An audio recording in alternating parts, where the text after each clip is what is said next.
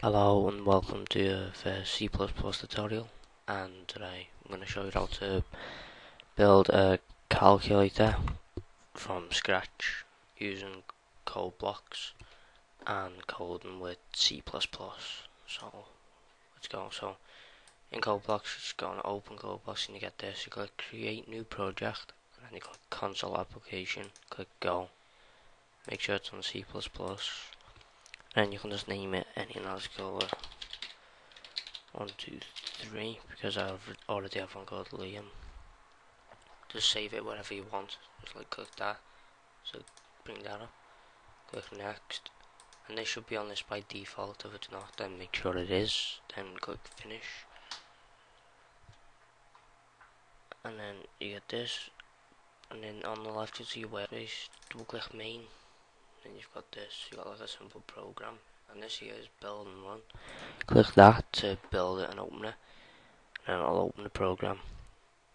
And then, because I'm recording, it might be a bit slow, but yeah, we'll just, come on, hurry up.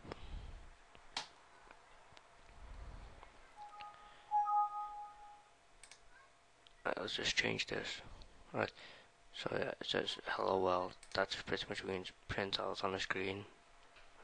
So take that out, and then we'll use integers. We'll type in int a, and then int b, and then int answer equals a plus b.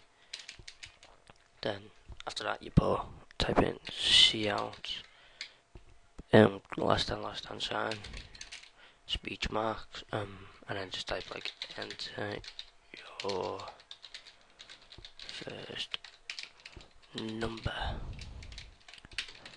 backslash end line. This means end line here. There's others like take this to a new line, and you type in like cin greater than, that means type in like input and then type A and a little semicolon, is it? That's like to end the line. You have to have one after every line.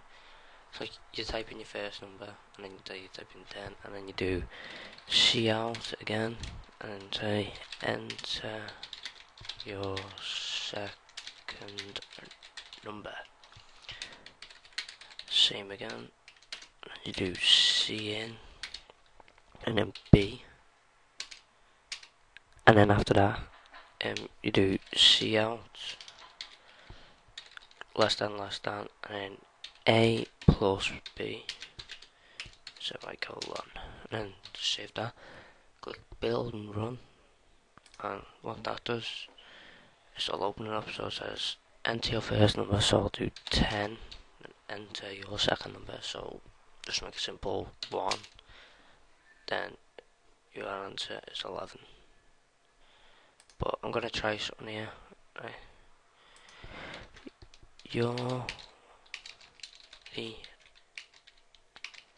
It will say answer is the sum of those numbers is, and then we'll do that in I'm just trying this. I don't know if it's gonna work. If it doesn't, then oh well. I'll click build and run.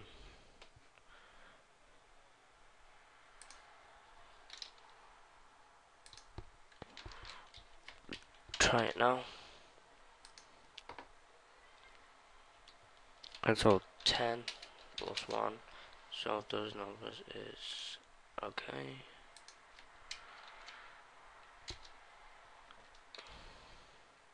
Did it work? Okay, so that didn't work, but I'll just try that and I'll try and build that in a different tutorial. But as you can see, so what I've got is integer A is the first number, and then integer B is your second number, and then integer answer is your first number plus your second number. So you've got print out on the screen.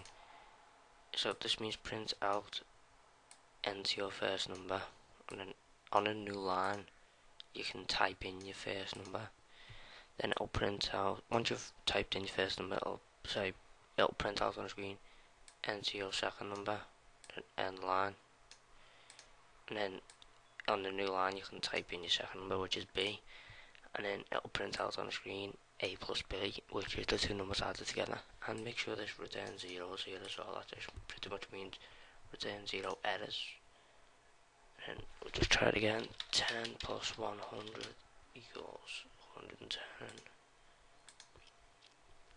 And another way to do the end line is you could do this. Go \n, save that, and then we go 10. Oh no, shit, sorry. 10 plus 10 is 20.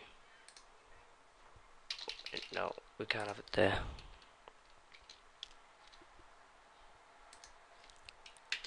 \n.